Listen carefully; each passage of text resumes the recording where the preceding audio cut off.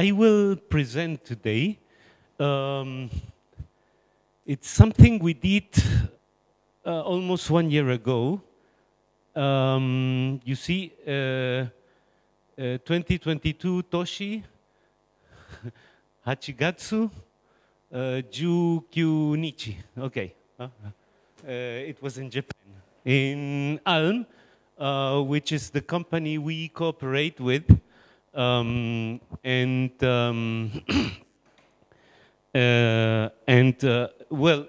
a company which has won a lot of projects for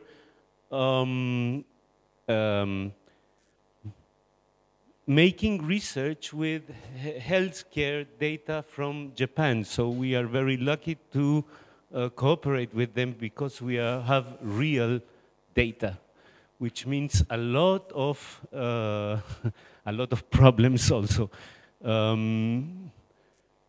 Not least because the data is in Japanese. And I come with my Chilean, like him, students to do some work. This was not done by him, but when I come with my Chilean students to Japan, some of them don't speak Japanese. Some of them did, okay?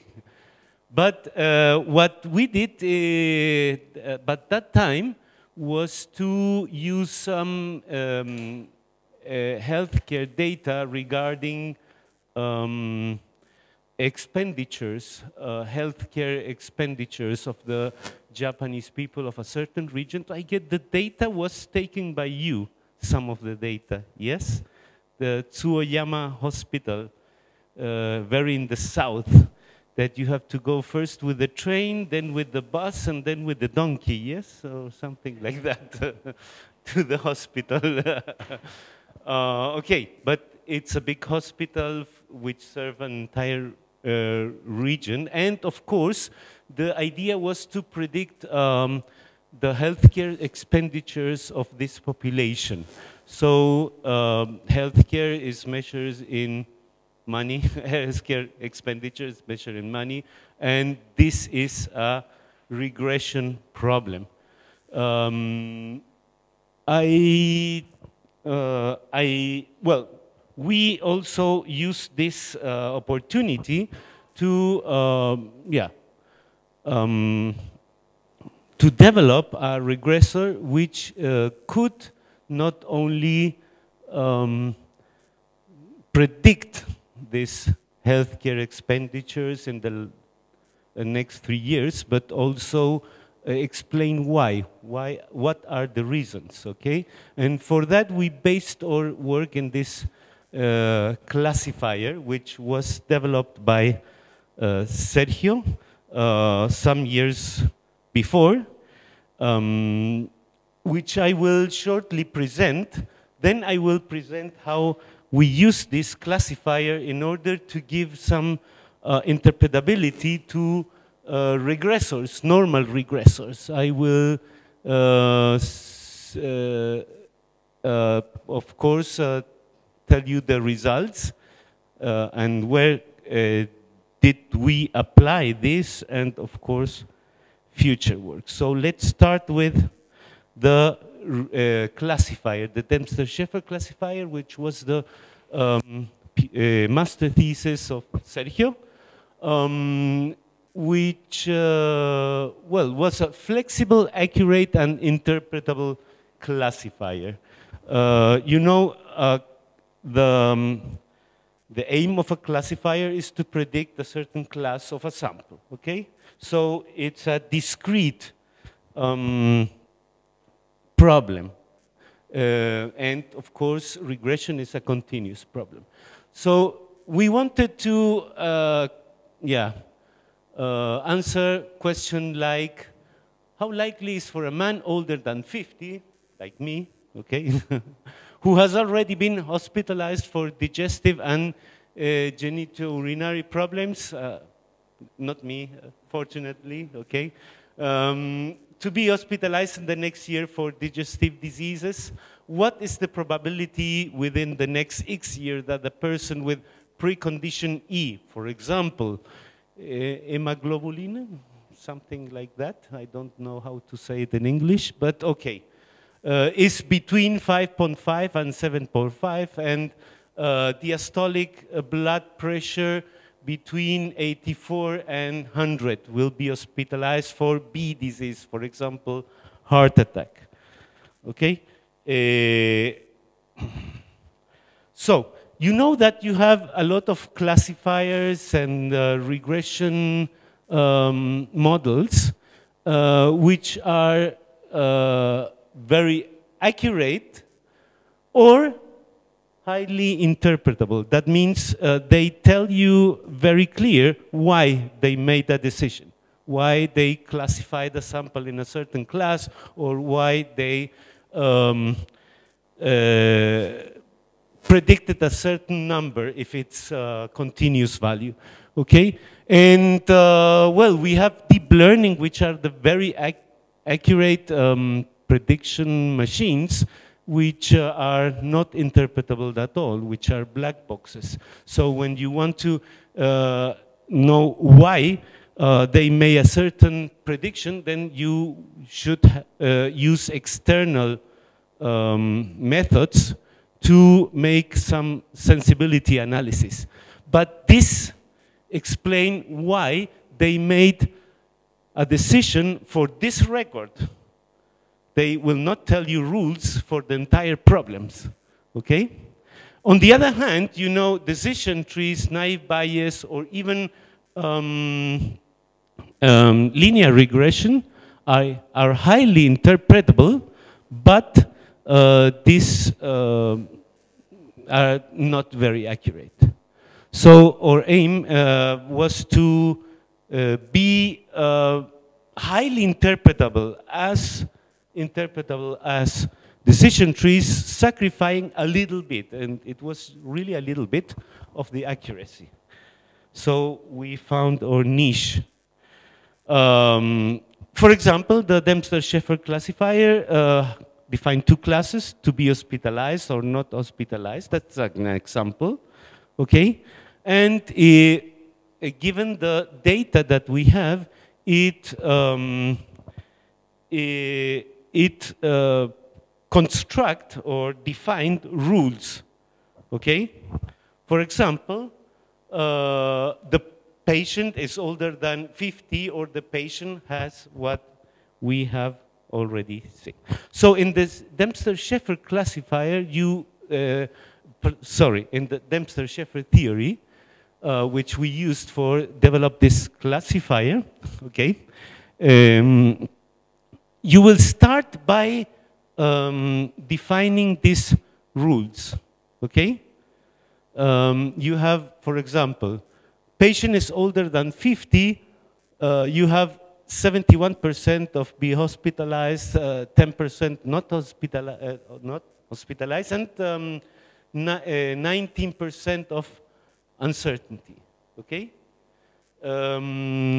This is something that traditional theory doesn't cover, the uncertainty, okay? Which gives more explainability to the problem, okay?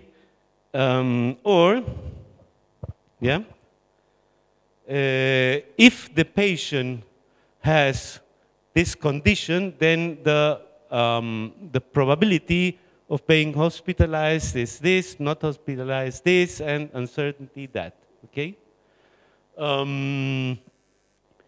A very interesting thing is, okay, you can ask experts, in this case, doctors, to build these rules, okay?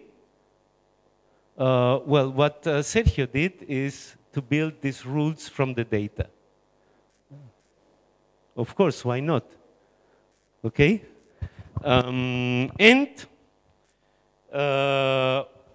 If you have a set of rules and then sample that you have to classify, then, okay, you select those rules which, the sample does comply with. You apply them, you apply these percentages, and you combine it with what is called the Depster-Shafer combination rule. Okay, I don't want to go into details about that, it's another thing. But then you will have a class, okay? So how do we train the classifier? Of course, having the sample with the results, and then defining a loss function and trying to adjust the rules so that this loss function is the minimum. So this was the work done by Sergio, and then the work done last year was to have a regression, interpretable regression, combining the Depster-Shafer classifier, which I just presented, with any regressor, okay? Why? Because the classifier gives us interpretability and regression accuracy, okay? Of course, this the aim of this proposal was to predict continuous values, to have interpretability without losing accuracy. And what we found that in some cases, the accuracy of the regressor even improved. And this is something that we didn't expect. This work is still unpublished, so please don't copy that. Okay, how do we train this regressor? Okay, let's say we have these feature values in the X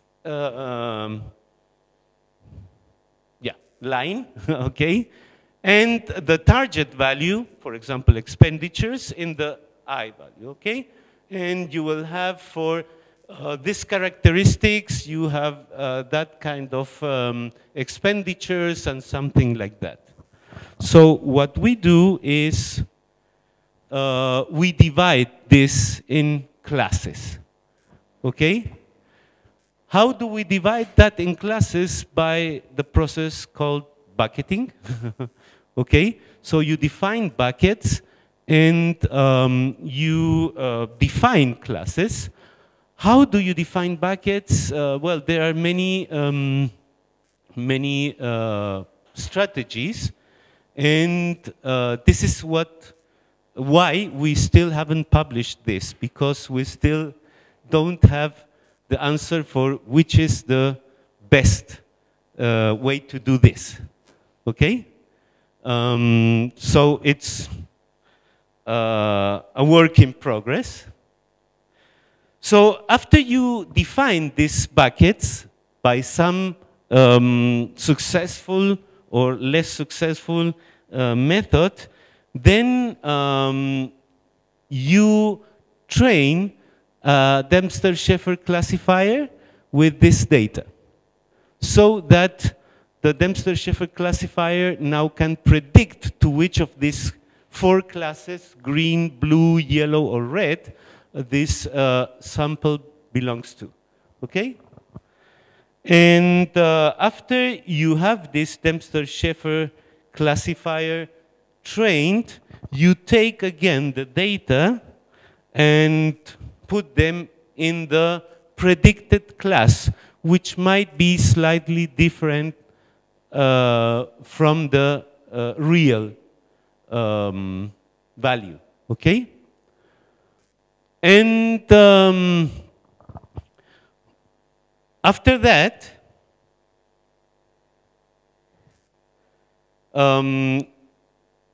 after that, we take the samples that are in each one of these classes to train a regressor, a different regressor, the regressor you want, okay? So the best one is gradient boosting. It's recognized gradient boosting as the best regressor that we have, and it's non-interpretable. Okay? But as long as you have the classifier classifying one sample in a class, it gives you interpretability. Why this sample belongs to this class with these Depster-Shafer rules. Okay? But, okay, it belongs to the class, but what is exactly the number? Okay? For example, the amount of money that this person will spend next year. Okay? So we train the regressors. The regressors have their own curve. Okay? And then, if you want to make a prediction, then you get the sample, you use the Depster-Shafer classifier to put it in one of these classes, and then you can interpret why this man will spend so much money. And then, with the regressor corresponding to this class, you will calculate the exact amount that, well, the model predicts. Okay? So, we have, of course, then, with the Depster-Shafer classifier, some kind of interpretability, and with the regression, we have accuracy. Okay? So we tried with this standard databases that you can find everywhere in the web to compare the accuracy of different models. And we tried this with gradient boosting, random forest, multilinear perceptron, linear regression, yeah, and fuzzy rule just to compare, just to have a benchmark of interpretability. Okay? And for this movie data set, which has some characteristic of the movie, for example, actors, director, budget, and things like that, does your model predict how much money will this movie collect? Okay? And look, for the gradient boosting alone, without Depster-Shafer, we have, of course, the best results.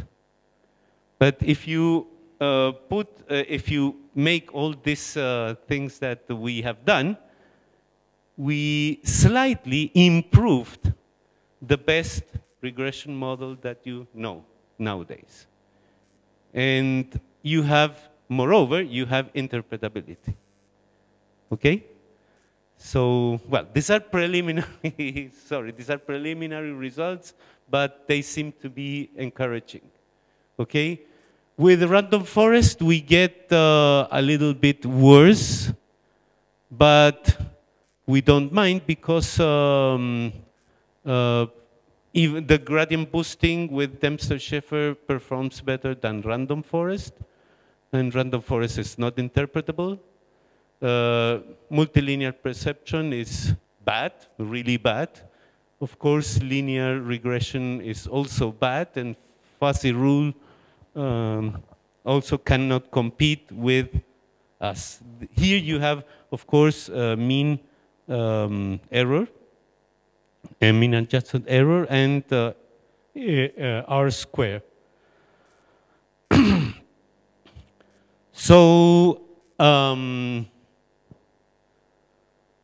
here are the rules that we created from training the Depster Shafer classifier.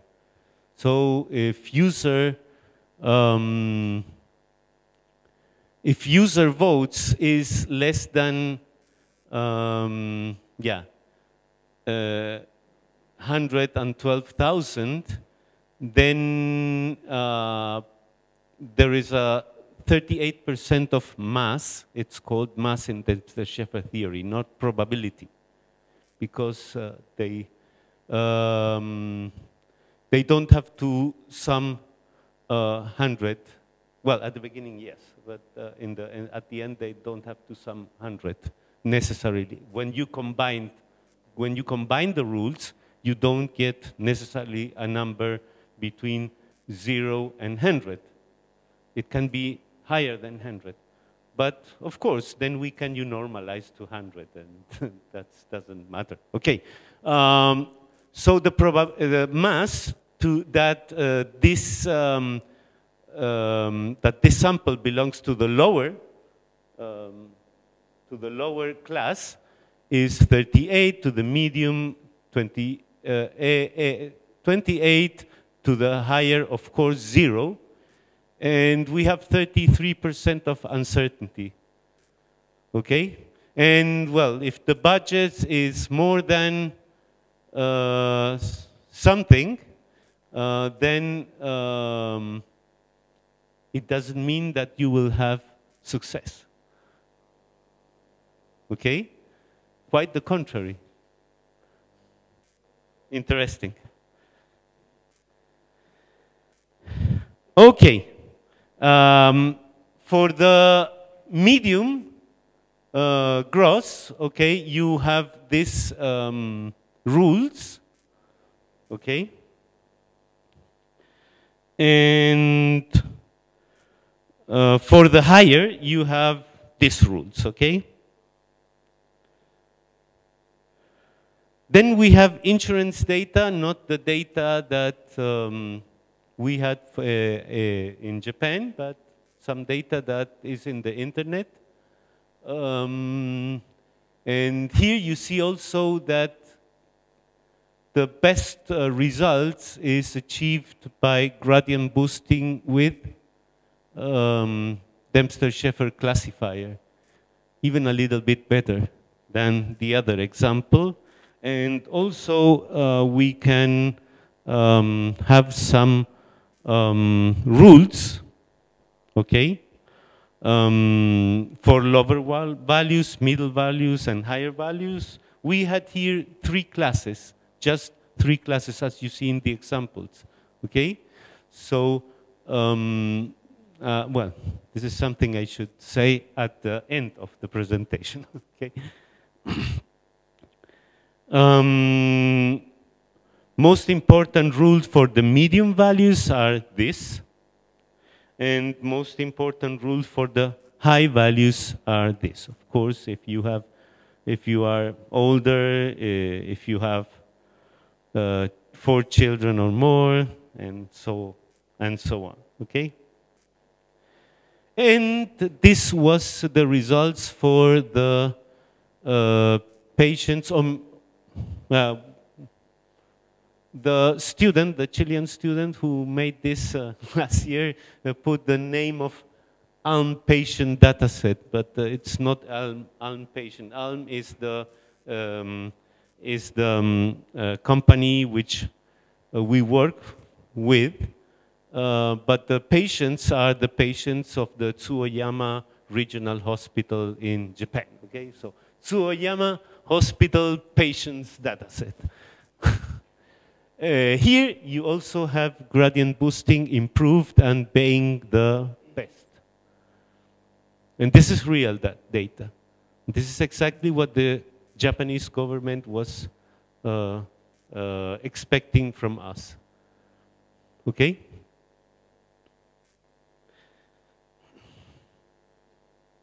So here are the rules for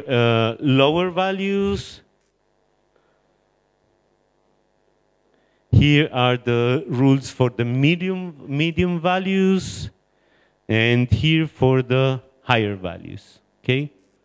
So you see, if it was hospitalized, then already hospitalized, then the probability that you are, that you will again been hospitalized and that you will spend more money, or your insurance will spend more money, okay, is of course higher. And if your medical expenses was more than this kind of points, then you have also a lot of mass in the high values, and etc.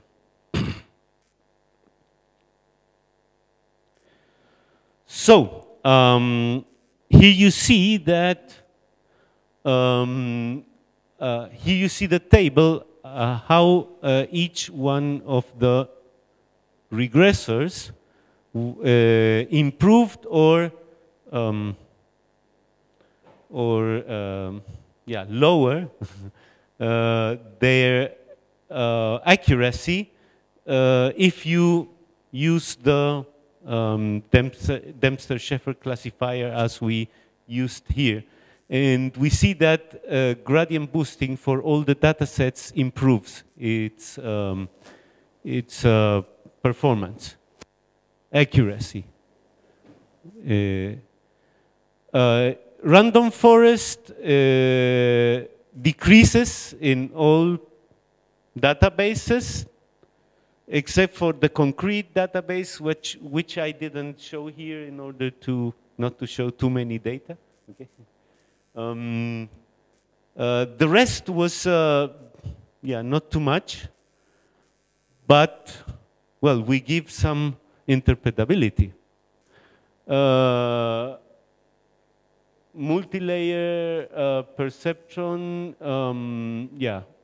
except for ALM patients, all the other databases perform worse, and linear improves.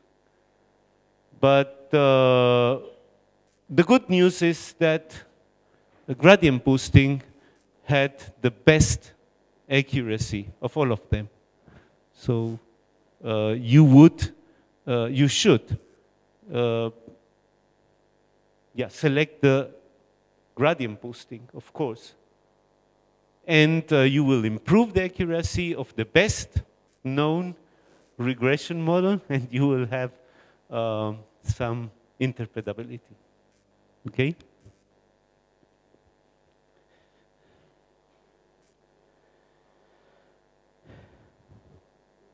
So, this is where we applied this, or where we are applying this, okay, in these three scenarios. And future work, continue testing with different parameters of the model to get better prediction accuracy. We can add temporal variables these were the conclusions for the healthcare expenditures, okay, which was the main problem that we wanted to solve in Japan, okay. The interesting thing is that this methodology allows you to combine rules that you get from the data or with rules that you ask someone, okay? So the Depster-Shafer classifier creates rules from the data, but this doesn't prevent that you put also rules created by the experts. Okay? Okay. That's my presentation. I hope you like it.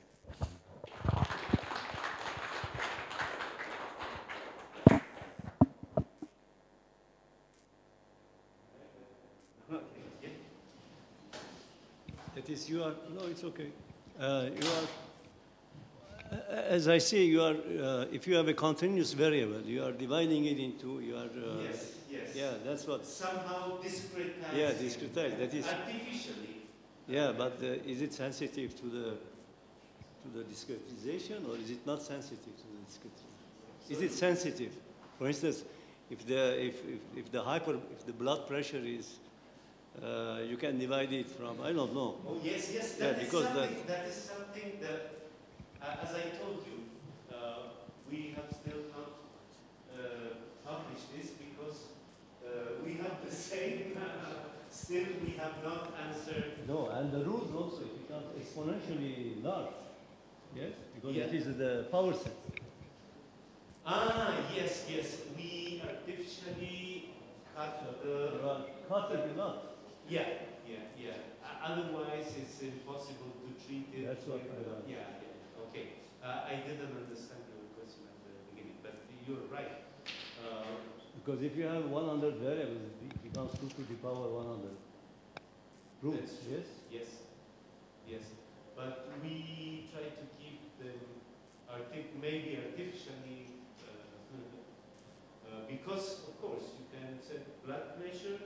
Okay, we divided in 3, and not more than 3. No, furthermore, if you have if you have a lot of variables, yes, then the rules become exponential. Yes. Power set. Yeah. Yeah. Yeah. But we, as I told you.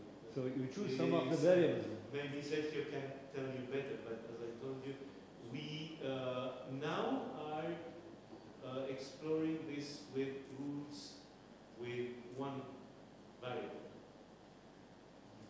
Okay, we call them the singleton data sets. Yeah, but of course you could have more complicated rules and maybe more accurate rules, but this will make the treatment of this problem explode exponentially, as you said. You are right, totally right.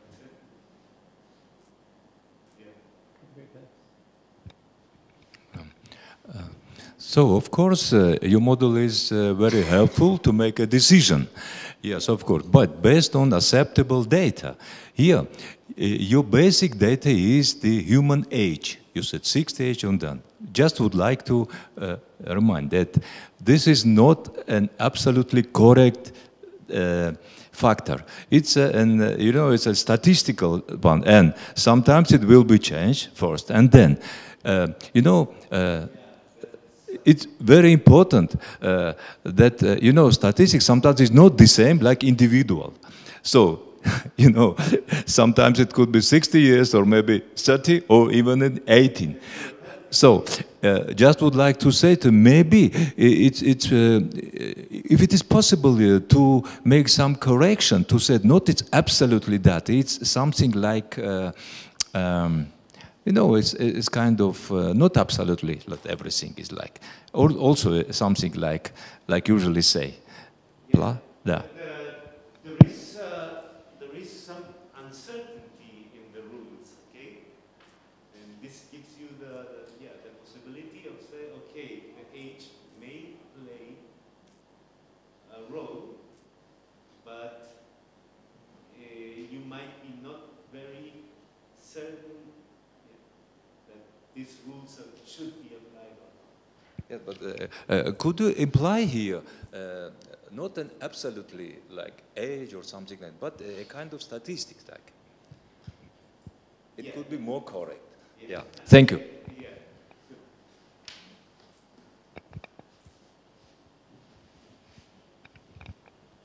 I hope we have time for more questions. I hope we have time for more questions, right? I have many questions, but maybe 2 of them. First of them, aren't you cheating a little bit by saying it's explainable? Because you're not, also the way you presented it at the beginning, It's essentially tricking the human into believing that the explanation is for the number. But it's not for the number. It's for the class. Yeah. And as a human, you see the number, and then there's an explanation. And you assume that the explanation is related to the number. Yeah. But it's not. But, it's just for the class. It's for a class, but a class that it's based on the number. No, the number is based on the class. How is the class based on the number? On the price? And the like. Okay. First, you have to decide how many buckets do you want to have, how many classes do you want to have. And this is also a very open question, because you may decide to have more buckets, which gives you more explainability. Okay? And that's, okay, I get that. That's maybe my second question. It looks very much like a piecewise function. Like a piecewise function, piecewise defined function. Yeah. Where Exactly. And it makes total sense that if you look at how it actually improves the performance, it makes total sense that something like a linear regressor, which is not able to actually model a complex function, performs much better, because now you just make it a piecewise, so you get away with a simpler function. While the neural network part seems to imply that now that you train it with only a subset, it might not have enough training data. Yeah. While it actually was able to predict a complex function to begin with, you know? Yeah, but as I showed you in the results, the neural network performed worse in every case than gradient boosting, even alone. Mm-hmm. Even alone. Yeah, yeah. It's just interesting to see why. But I mean, it would be. It's not. I don't know. The intuition says I'm not surprised by the neural network becoming worse if you do it piecewise. Yes, of course. But the comparison between gradient boosting and the MLP at the beginning, I totally get. Yes, I agree. But if you see, neural network are worse even if you take the whole thing. Yeah. But you're right. The problem of bucketization is that you have less data to train. So you cannot have too many buckets, because then you will have too few data to train the regression you want. Yeah. So maybe. But if you have more classes, you have more explainability. So that's something that we also have to research about. It's kind of this in the number of accuracy and explainability. So maybe you actually would also want to take. It would be ideal if you could take into account the piecewise shape of the function into actually defining the pieces, you know? So, yeah. Okay. Thank you.